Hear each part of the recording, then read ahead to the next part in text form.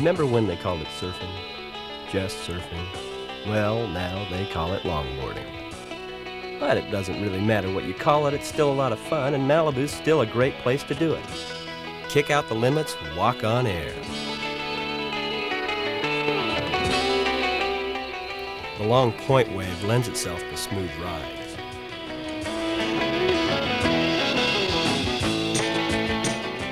The crowds paddling out teach you to turn like a slalom skier. The inside was created for nose riding.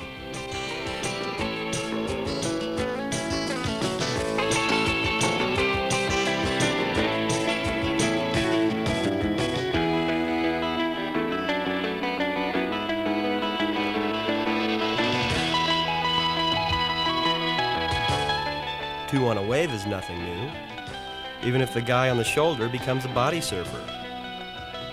Malibu's played to standing room only crowds forever, it seems. It's stayed the same, and it's changed.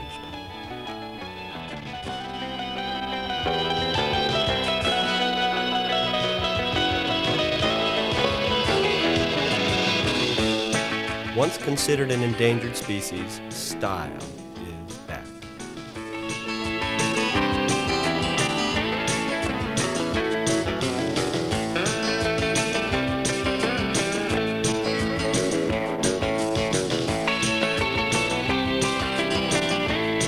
Basically, riding a longboard is a traditional art. No jerk-butt Watusi mashed potato hand jive here. Keep the upper body quiet.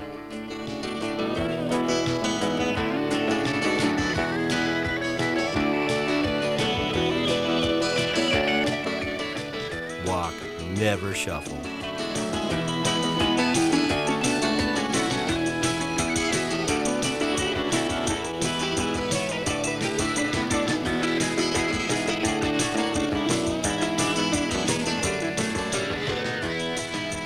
One well-orchestrated ride from takeoff to kickout.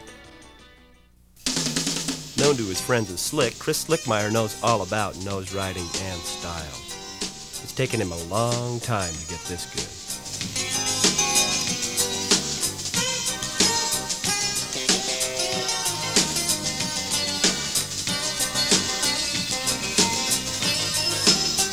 He gets to the nose and rarely backpedals.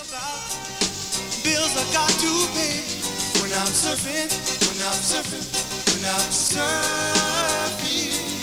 And I don't like to hear about news from day to day. When I'm surfing, when I'm surfing, when I'm surfing. A lot of surfers get to the nose. Slick rides the nose. You. I must admit it's not the whole thing through.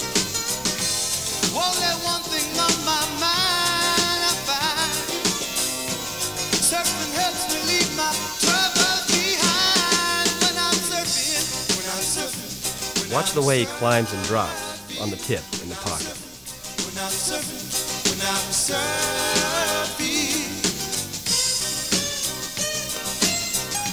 Hanging five's pretty basic. 10's tougher.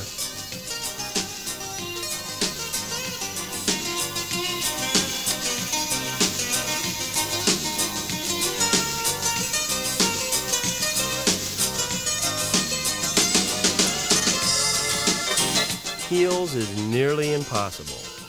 And when was the last time that you saw anybody hang heels twice on one wave? Huh?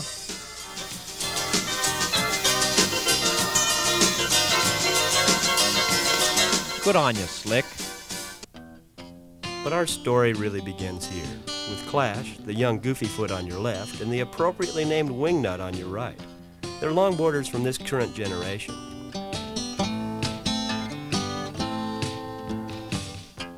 They do nearly everything together. They grew up surfing together.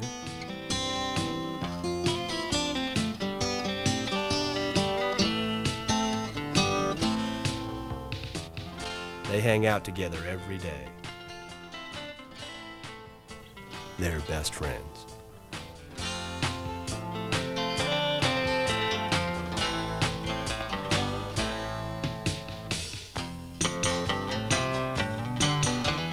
They have only one regret.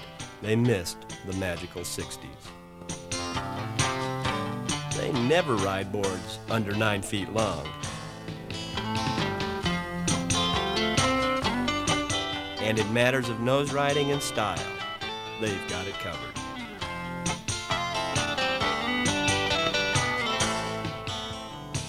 They don't worry too much about the crowds of this current generation.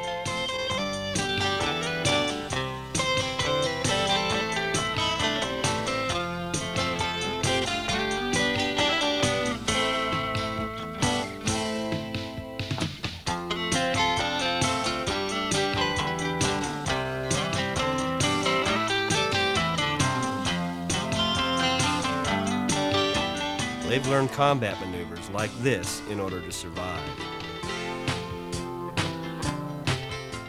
Go ahead, Clash. Take a bow. But sometimes they share.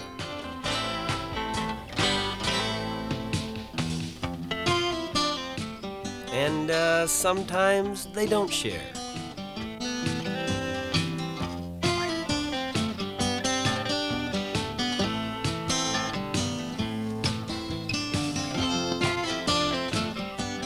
They wondered if it was crowded like this when Donald Takayama, seen here, first began surfing Malibu decades ago.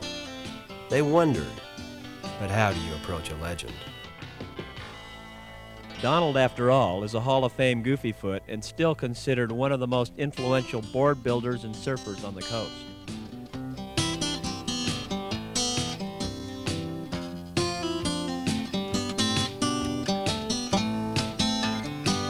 Donald's close friend, Skip Fry, paddled out. Fry and Takayama go back a long ways, to the early 60s when they helped to rule California surfing. Fry now owns a surf shop in PB called Harry's. Harry, that's his real name. Here's Skip Fry riding an 11'6" board that he made himself. Still soul smooth after 30 years.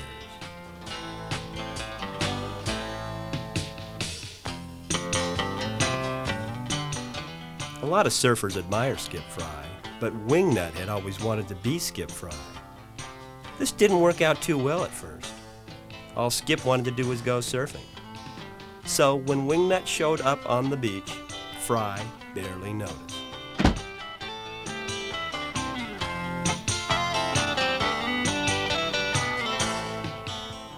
Wingnut had another idea. He would try a plank of his own. The rails looked okay. The rocker was a little flat. And it was a little bit,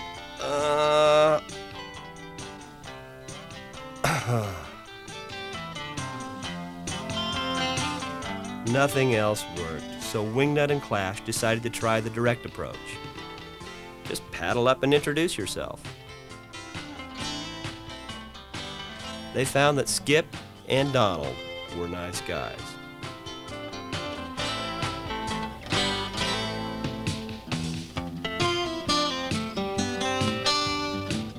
They rode a few waves together.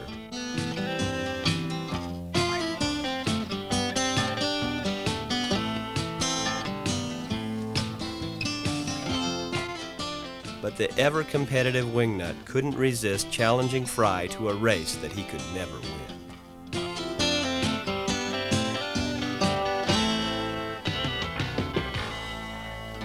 On the beach, Clash and Wingnut heard classic stories of safaris to Rincon and points beyond. They watched Chris Olivas make a speed drive in the pocket from Second Point.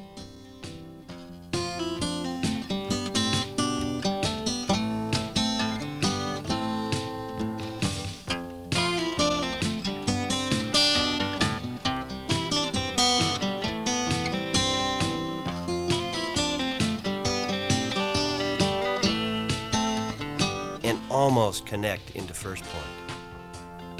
Other surfers were fun to watch for other reasons.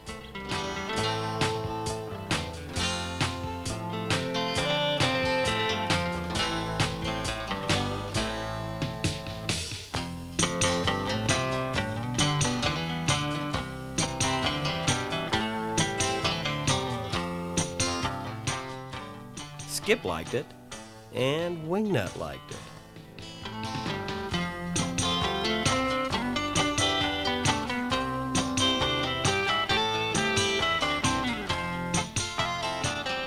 So did an old friend of Malibu's. How many times do you think this guy's been here?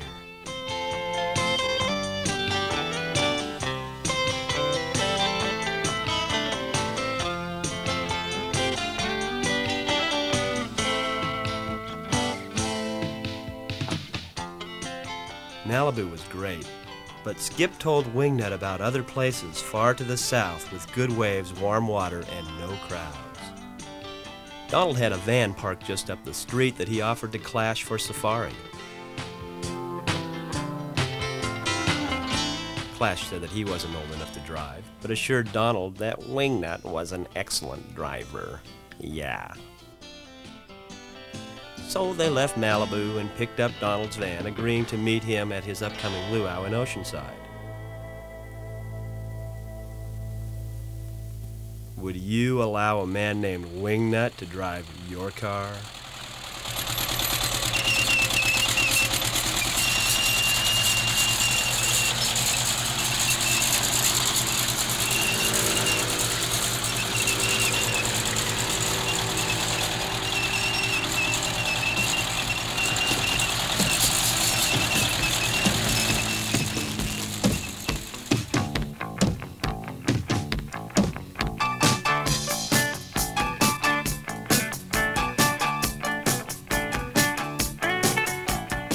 There was only one way to repay Donald for his generosity. They would paint his van and restore it to the glory days of the 60s. It was beautiful, and it didn't even cost $99.95.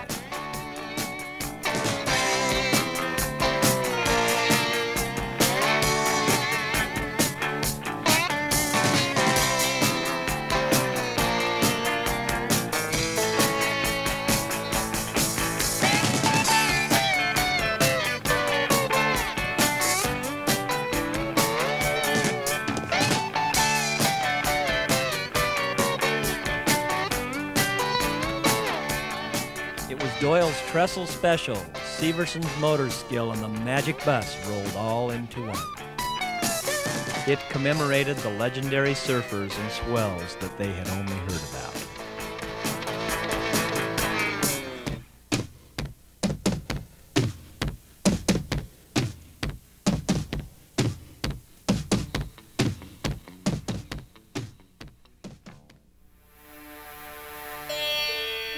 Attempting to capture the spirit of the era, the boys tried meditation.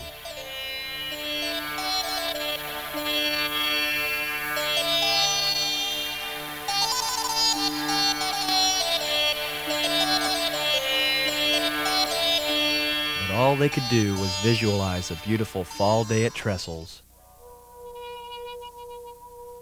and their friend Chris Schroeder out ripping. Schroeder doesn't ride longboards conventionally.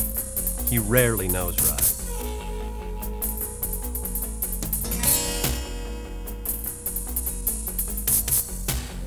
His philosophy?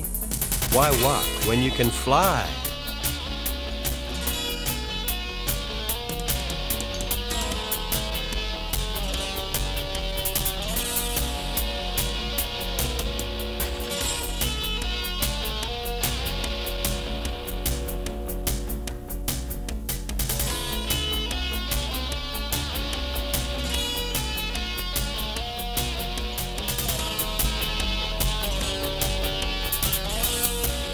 Schroeder's style is termed progressive, is contrasted by traditional or classic.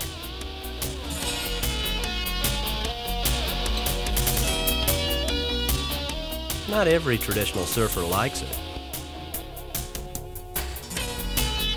but it sure makes him feel good.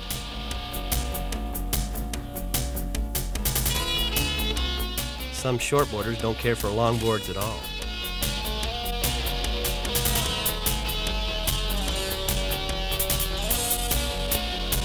But it's hard to argue with any 16-year-old who can put 9 feet of raw rail on edge like this.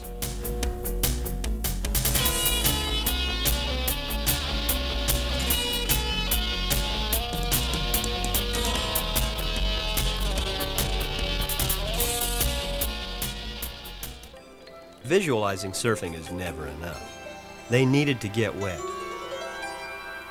So they headed for Oceanside early that morning. They arrived just after dawn. Donald was already out in the water riding the glassy 2 to 3 foot waves.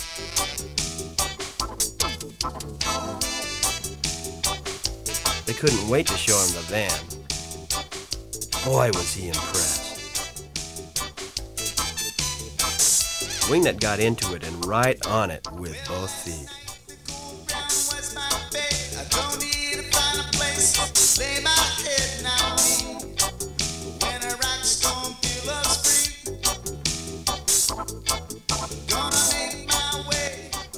He had little trouble getting Clash to join him. Being a goofy foot, Clash naturally went left. Here's his version of 10 over. And the drop knee cutback.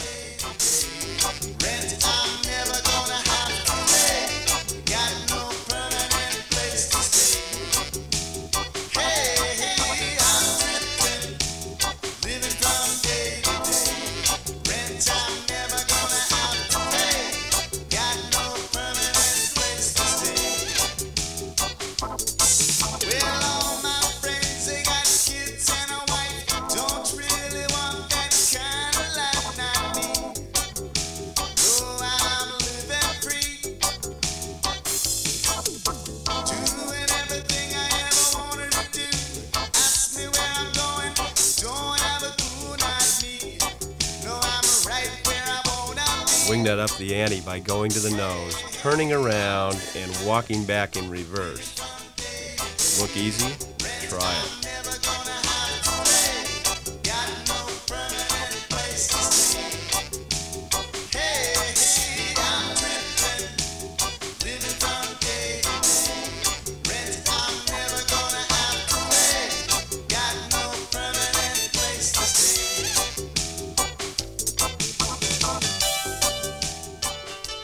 But as usual, the locals got the best ride.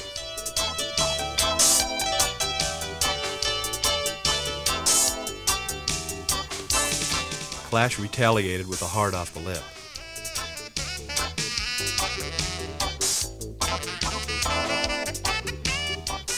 There was good food being prepared on the beach, so Wingnut headed in. Donald, who does most of the cooking for the Oceanside Longboard Club events, went in also.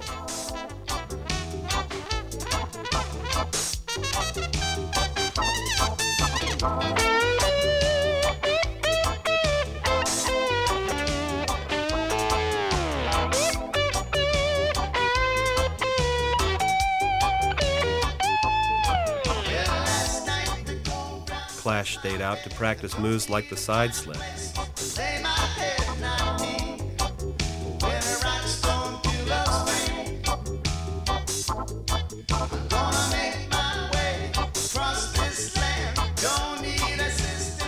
Clash has been drifting around the Oceanside area for some time now. In fact, just last year he took 3rd place in his first ever ASP event, taking down some of the best surfers in the world. Not bad for a kid of 14, huh?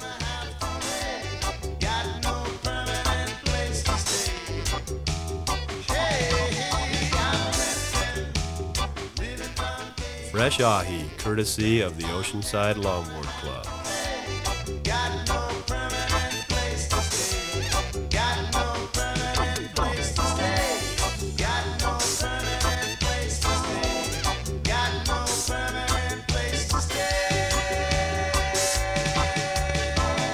Clash continued to get down in the clean little shore break.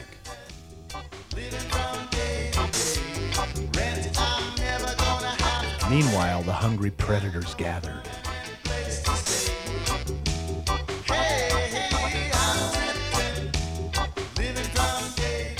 This kid not only does the big moves, he can be subtle in his approach also. Check the speed he generates on this little wave.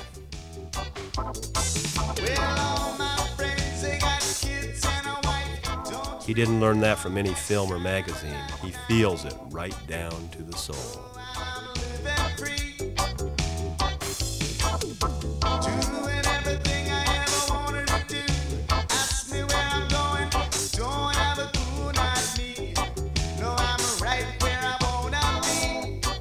Even his little friend from Romper Room was stoked. Donald did most of the cooking. Wingnut and Clash did most of the eating.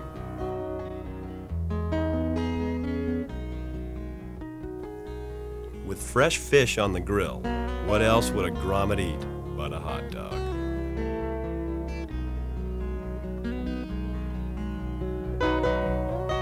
Some of Donald's friends showed up. They used to call this guy the Kid. Now he's simply referred to as Phil Edwards. Rabbit Kekai, the king of Waikiki, was there. Skip Fry, the emperor of PB, was there. Everyone enjoyed the company and the food.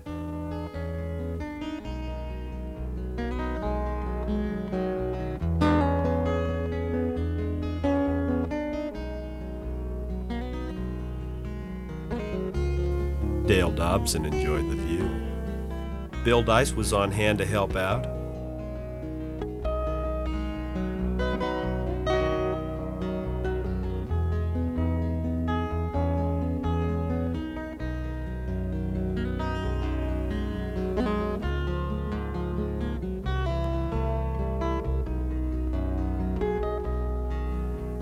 Go ahead, honey, you go surfing. I'll do the dishes. Oh, the 90s.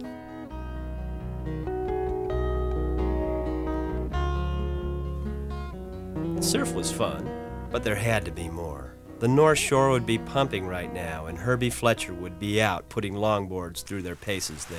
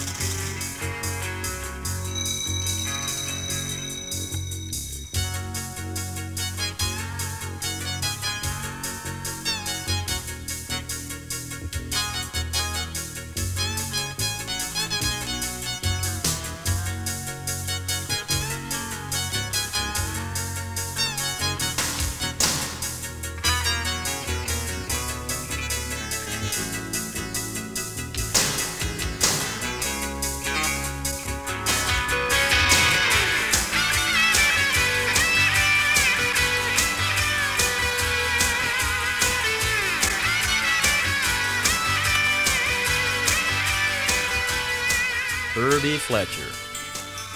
He body surfs. So you get a shortboard. You get a shortboard, he gets a longboard. You get a longboard, he gets a jet ski. You get a jet ski, he gets a... They had no money for airfare to Hawaii, but they still had Donald's van, and they heard that the waves were coming up. Maybe it would be bigger down south. They decided to check it out. Wouldn't you? So they took the fast track to San Diego and landed there the next day.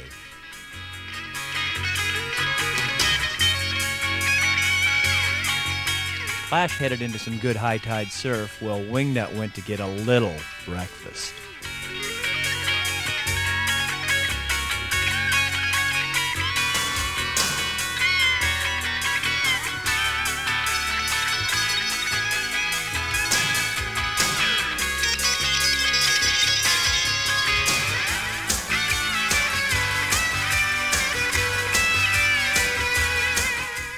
As the tide dropped, the waves hollowed out a bit and he pulled in to the left.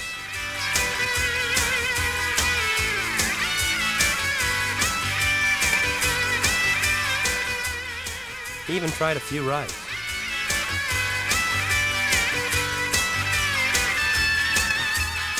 When the wave of the day stood up on the reef, Clash was there to find shelter on a clean tube.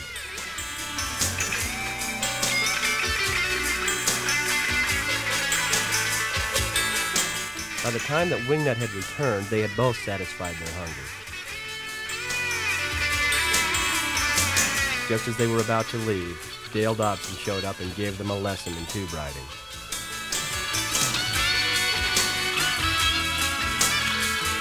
The June gloom had returned, so they decided to leave California and head for the nearest southbound freeway.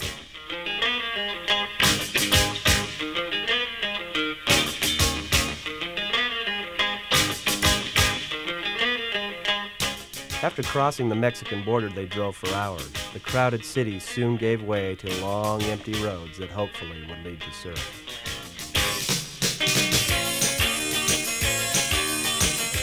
They drove long into the night.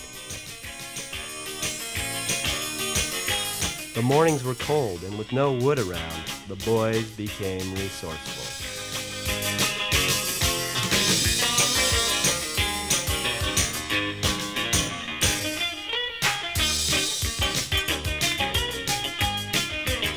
Stopped along the way to gather supplies. Cherry-flavored Gatorade, 6 packs of Pepsi, and 25 pounds of Bimbo bread would get them through anything.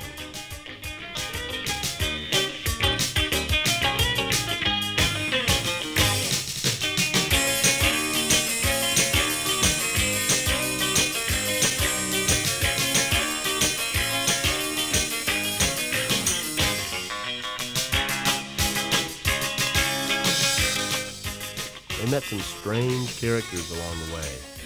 This guy was raving about something. Better not pick him up.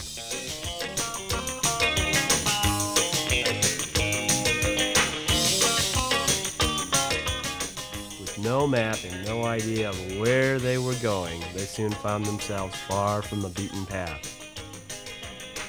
Apparently, this old prospector had been in the sun too long. When they offered him a ride, he declined. After they left, he changed his mind. They parked the van and began to walk toward the beach. Little did they know that they were being watched.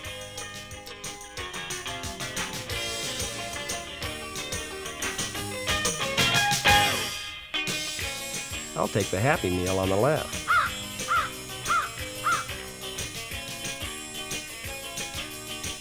After a brief walk, they came to a deserted palapa and a nearly empty beach. The water was bright blue. The air temperature was 85, the water nearly 80.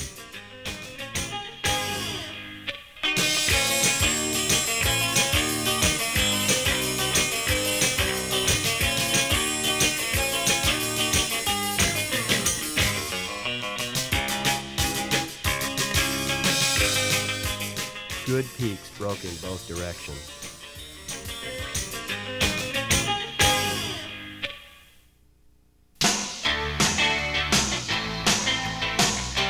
They were on it.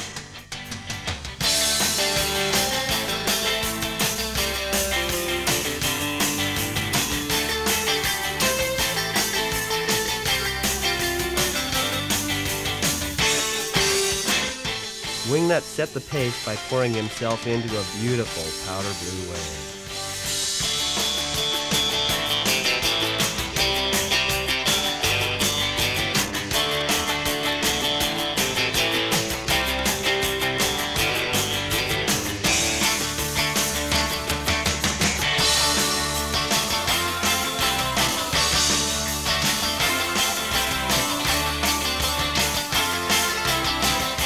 Flash hit the left.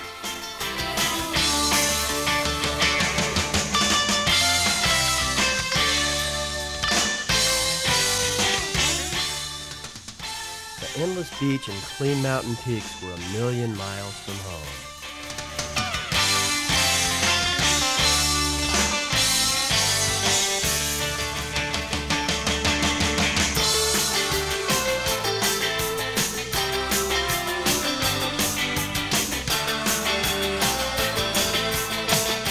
Flash had 10 good reasons to hit the shore break.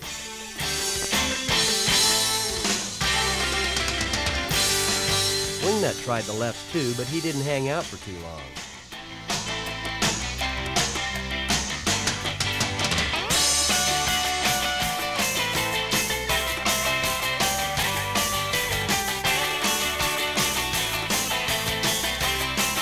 What did Bruce Brown call it?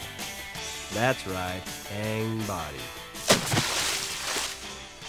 They were free and loose with nothing on their minds but the waves at hand.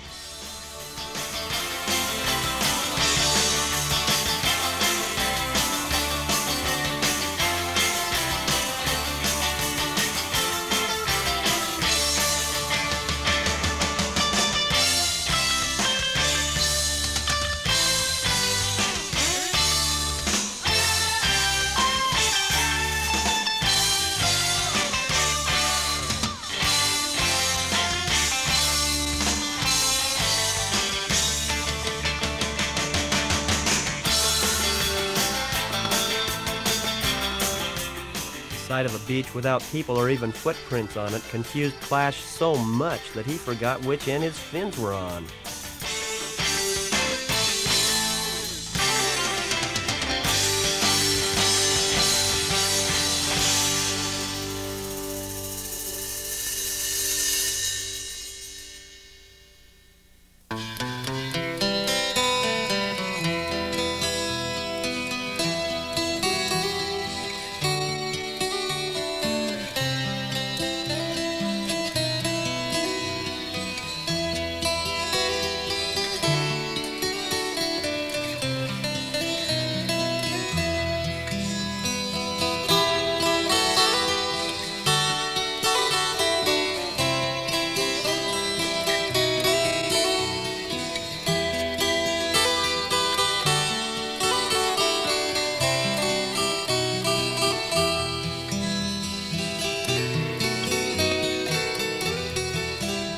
Travel's fun, but Clash missed his little kitty at home.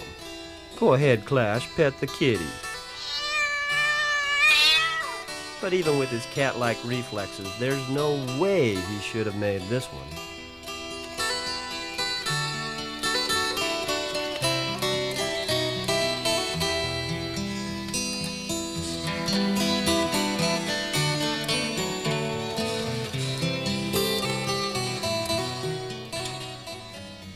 After his John Travolta victory dance, Clash decided to exit a winner.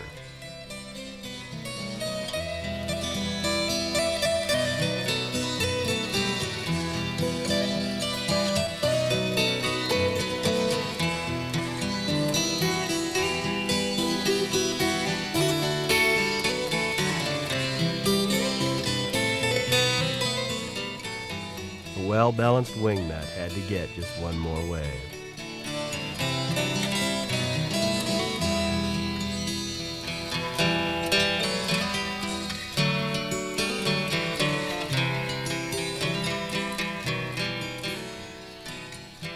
That was fun, said Wingnut. It felt great to beat the crowds at home. Yeah, but I want to get some spitting barrels, said Clash.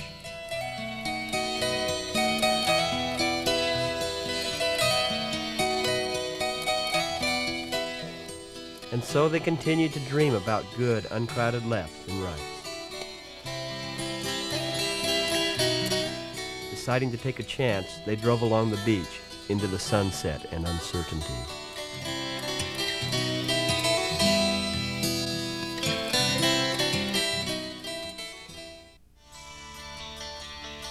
The next morning, they decided to paddle out sight unseen at daybreak, or what the locals call shark feeding time.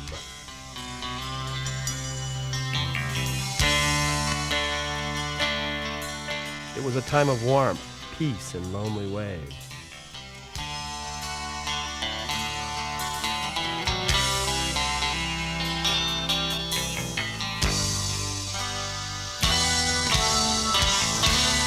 But with 1,000 miles of uncrowded surf between them and home, Clash decided to shoulder hop Wingnut just to stay in practice.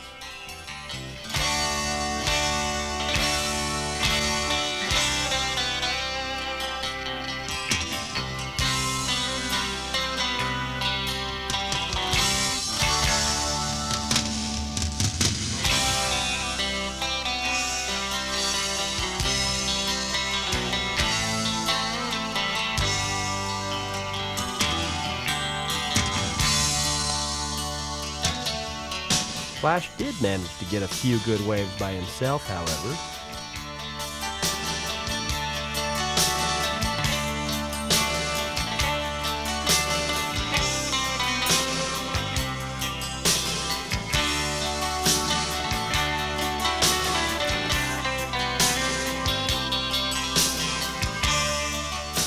But this is just what Wingnut had been waiting for, a long right where he could cut loose.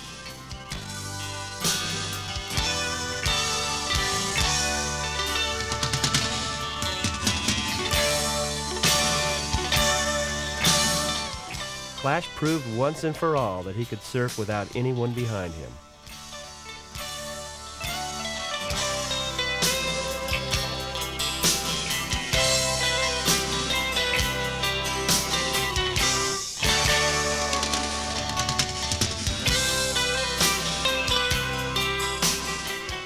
Wingnut nearly spun out with the idea of being able to surf like this.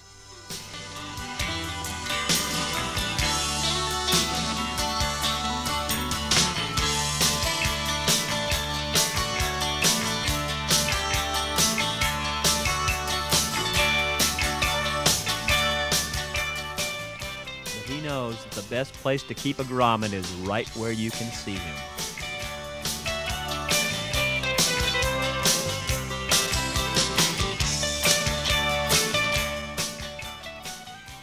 Wingnut's recovery program requires Karate Kid speed and agility.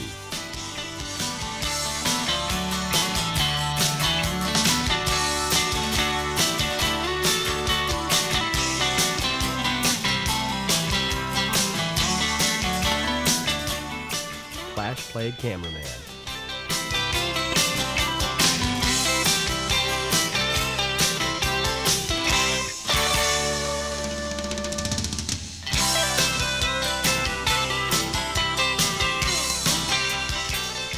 Wingnut took Clash's advice and decided to get a grip.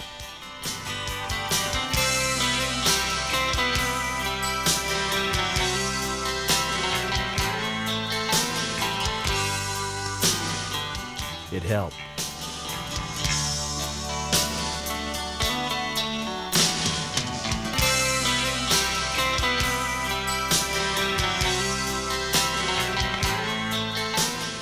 Quite a few surfers do fin slides. You do it with this kind of precision.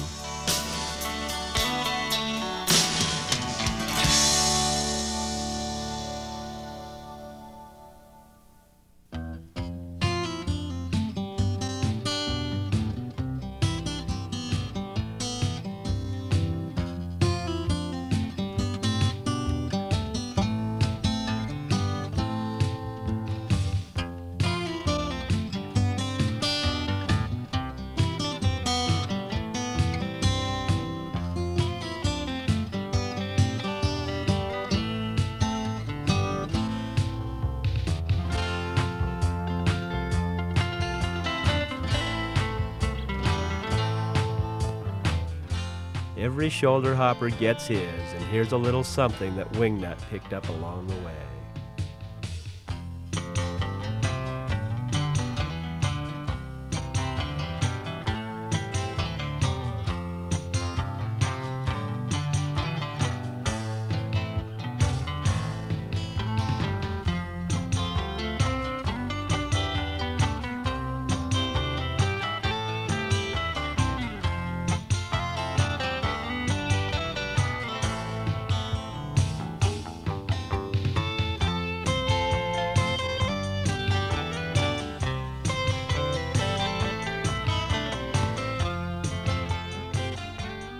It had been a long time since they had seen waves go by unridden.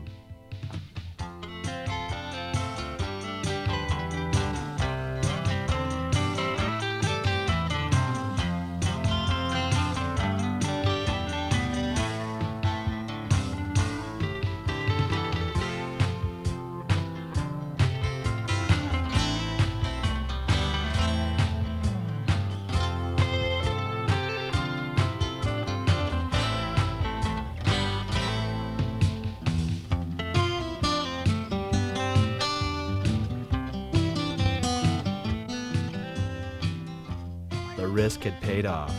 They had found what they'd come for.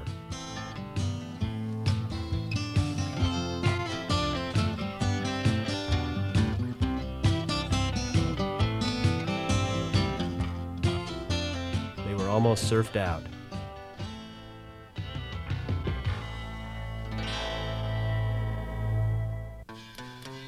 Both surfers agreed that it had been an unreal trip. We've had good waves, now it's time to get Donald's van back. If we leave right now, it should take 24 hours. If not, it could take an entire day, said Clash. Oh, the surf's just starting to get good. I think we should hit it at least one more time, said Wingnut.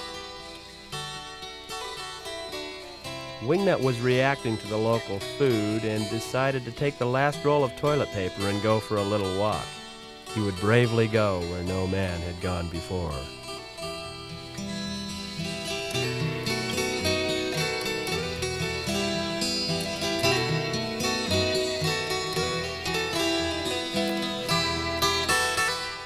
But when he got to the top of the hill, he knew that they weren't going anywhere that day. The tide had dropped, the swell had come up, the point was firing.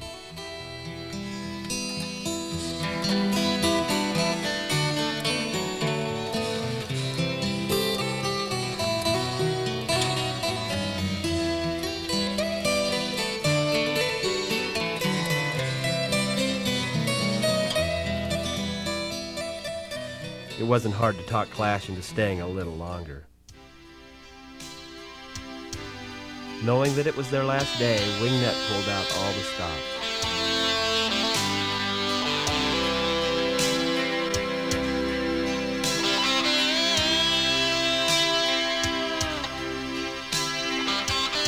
Some old friends from home joined them.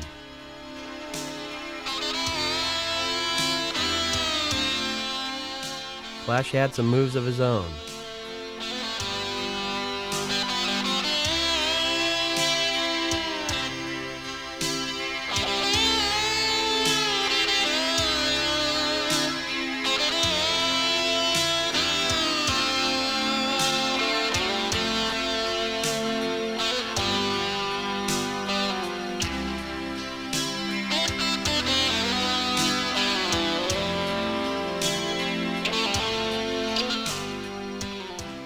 Wingnut executed a perfect 360 without compromising any of his style.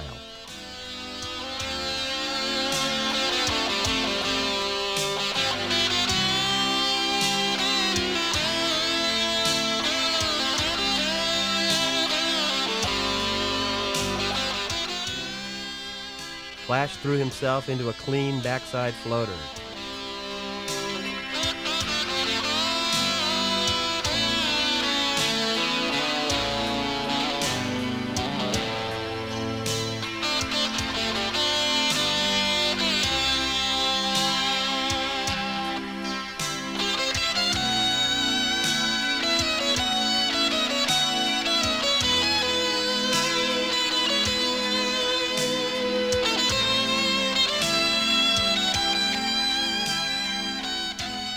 Rapid-fire turns and long nose rides in their own warm water point break. Dreams come true.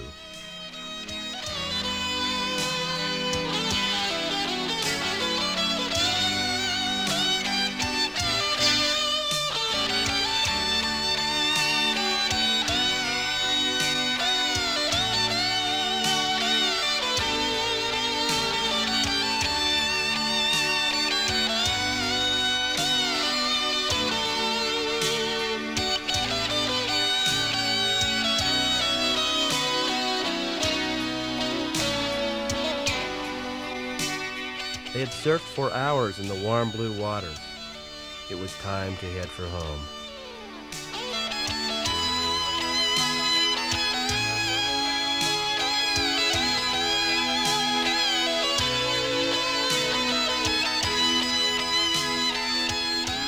A solitary surfer paddled out for the last wave of the day.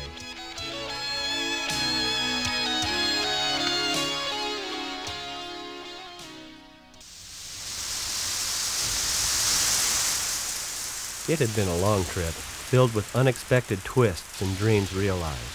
They no longer wanted to go back to the 60s. They knew that these were the times of their lives. They had ridden good waves at Malibu.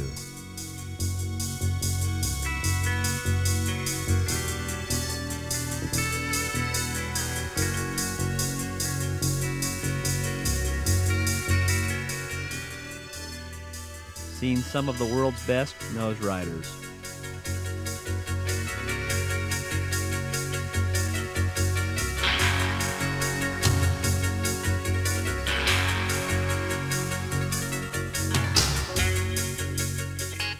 Soul personified.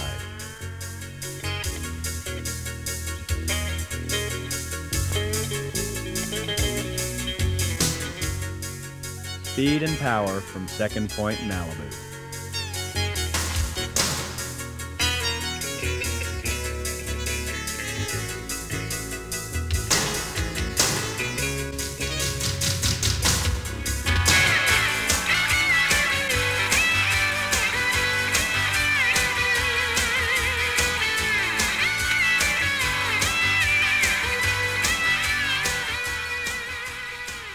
They had found the color of the 60s.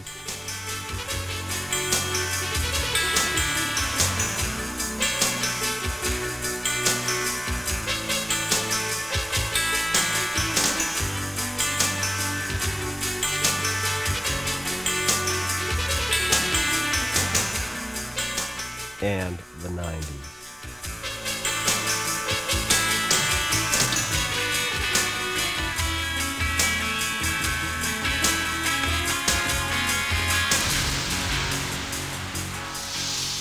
They had met their heroes and made friends for life. Shared the waves with the true locals.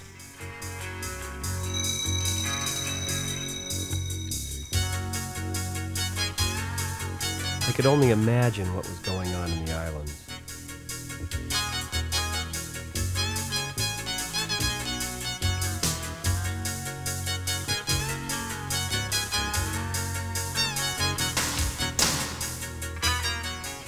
They had found some good coverage at home.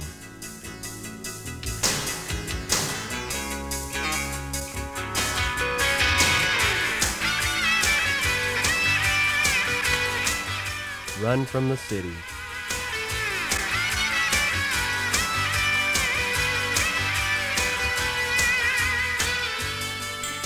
Into bright blue waves in faraway places.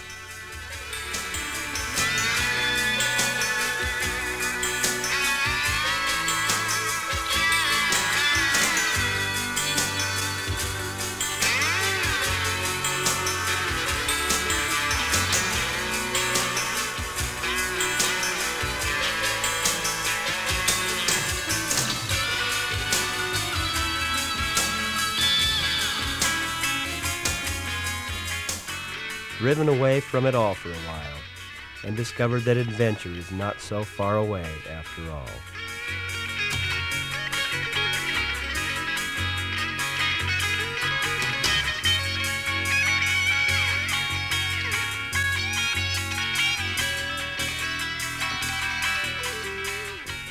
There would be others, but they would never forget this safari.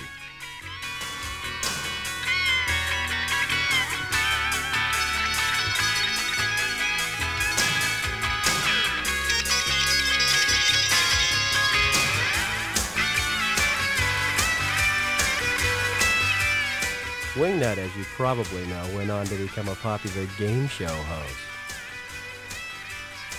And Clash went back to school.